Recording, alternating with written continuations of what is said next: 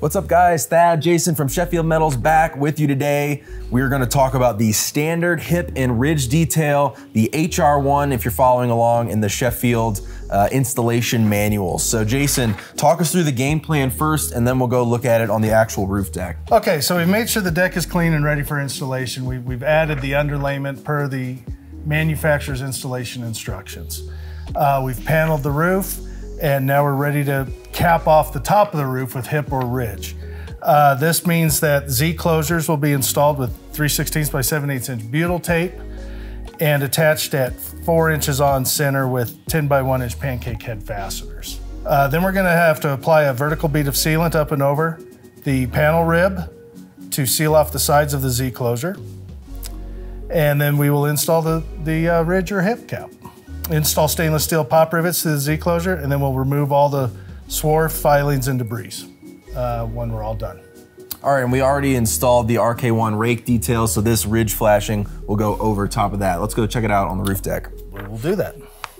Okay, so here we are at our mock-up we're gonna do the ridge assembly. So the rake's been installed, you can see. Panels are installed. We have the boxed ends on our panels that need to kick up 45 degrees before you start installing your Z closure. So now that we have that, we're gonna put on our ridge. We need to know where the Z closures are gonna go. So we take our ridge flashing and you would either string a line or you can lay a flashing just where that wants to sit on top of your panels. And I typically just mark the ends to get a location for our Z closure. And we will cheat that back a little bit. But now we have a mark for reference. Always put in any side Z closure first. So rake sidewalls should go in first and be higher than the Z closure for your ridge. So we've put the butyl tape on and we've marked out these Z closures, 3/16 by 7/8 inch butyl tape. We've marked our fastener holes for 4 inches on center, typically 1 inch from your end of your Z closure, and then every 4 inches, 4 inches. So that goes in place, and we have our mark there. And we meet our mark here, and we're ready to fasten that down.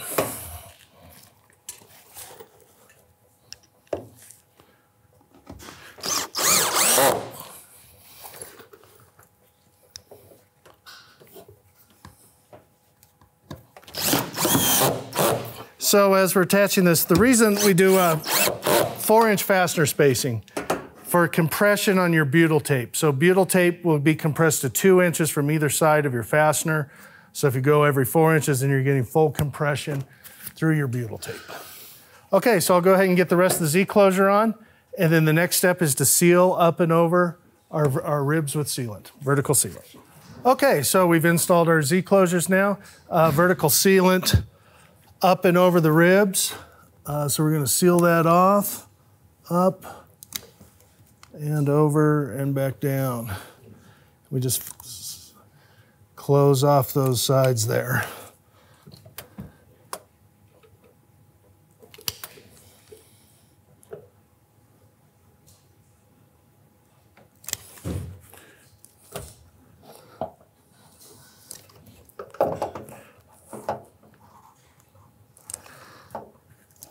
All right, we're all sealed up there. Now, as you may see here, with the rake in place, we're gonna have to, the Z closure goes farther in and then we gotta get the ridge over the rake flashing. So we have cut the Z closure here at our rake line so that the ridge cap will go on top of the rake flashing. Take our ridge flashing, we hook that on, get that into place, and then I will hook on the other side here. So our ridge cap is on, and now we're going to put an end cap to cap over our rake flashing. So we measure the face of our rake flashing, which is 4 inches, and I've marked my ridge now 4 inches back, and that's where I'm gonna tab down the face of this to end cap the ridge over the rake flashing.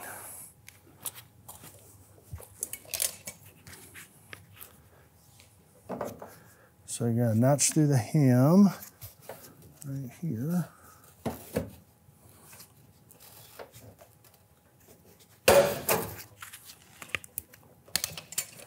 Cut this side.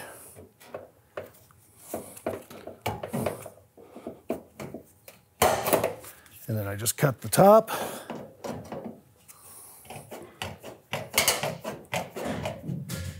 Back to the 4-inch mark.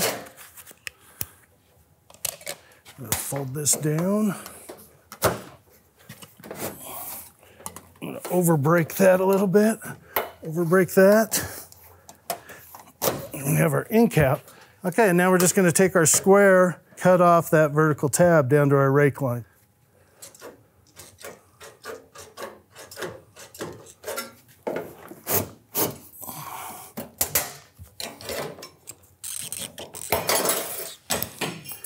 I'll peel the plastic and we'll get it on tight.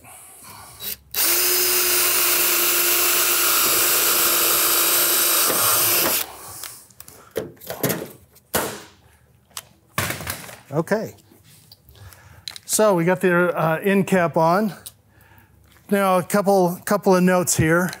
Typically we do not want any flashing shorter than 24 inches. So you might have to cut your other piece down if you're within like 18, 16 inches of the end of the flashing. So 24-inch flashing minimums, and then always remember your 4-inch laps with sealant in the laps. Now, rivet attachment to finish this off is we call it out as 18 inches on center, but we also recommend center of panel. So you want to be in the middle of your Z closure and not on the end of your Z closure where it's a little weaker. So we'll do center of every panel.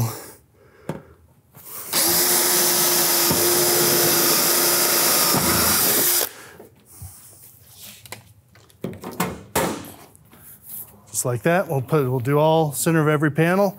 And then you notice here, this is the swarf and debris from drilling out your rivets. So you want to get all that cleaned off the panel so that it does not rust and affect your paint finish warranty. Okay, so this wraps up the HR1 ridge detail. Please go to sheffieldmetals.com to check out any other installation detail in our installation manuals. Thank you.